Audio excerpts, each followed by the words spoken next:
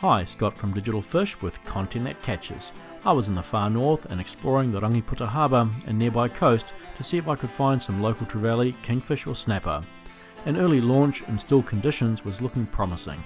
I'd been trying the local channel marker for kingfish but hadn't yet run into any of my yellow-finned friends. Perseverance is key when fishing, so I was out again to cast a pretty little stickbait around the marker at first light. Still no kings, so time to explore some more and see what I could find. Early morning is prime lure time for kings, so I searched out some more places to try. That was a choice cast, if I do so say myself. No action yet, so moving on up the harbour, I spied an outlet running into the main channel. Maybe a soft bait could tempt a trevally. Things were quiet despite me targeting more channel markers. Some more moving and a drift with a micro jig was on the agenda. A local KAHAWAI thought he had breakfast, but I did instead.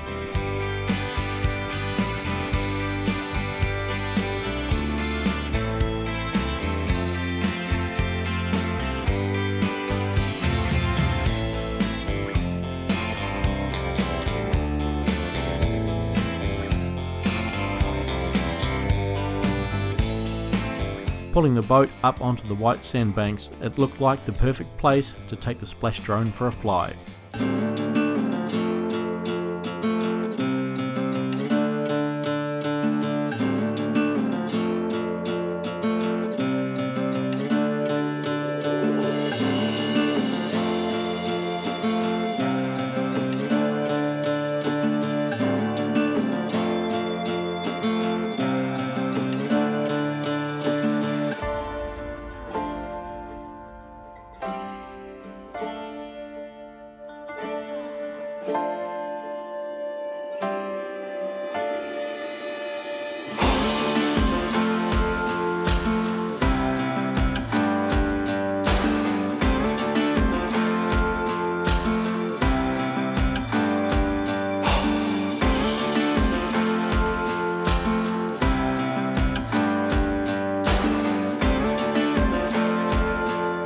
Fly time was over.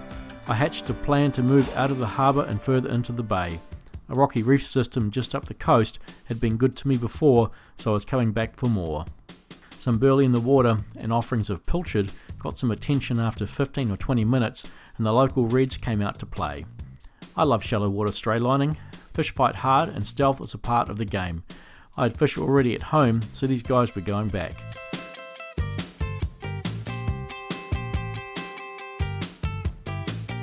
The next fish was pulling hard, and the short, sharp tail beats told me it was probably a healthy trevally that had come calling.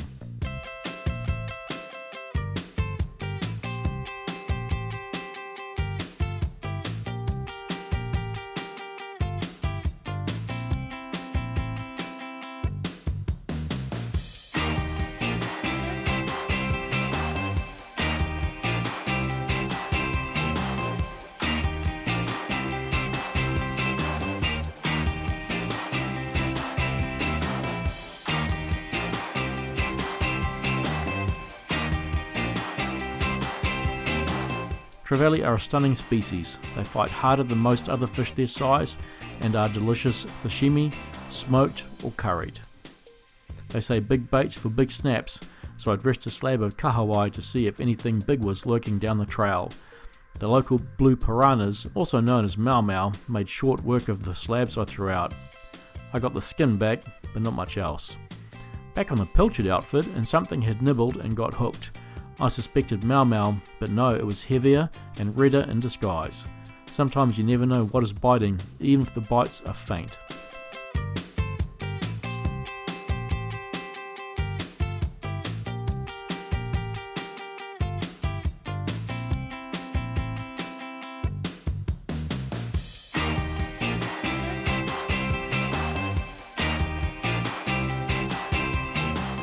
There's something satisfying about putting a fish back to grow bigger and breed and support our future fishery. One blue piranha wasn't so quick with my bait, but he got to swim another day as well. An awesome day out on the little boat with some nice fish to my credit. This is Scott from Digital Fish with content that catches.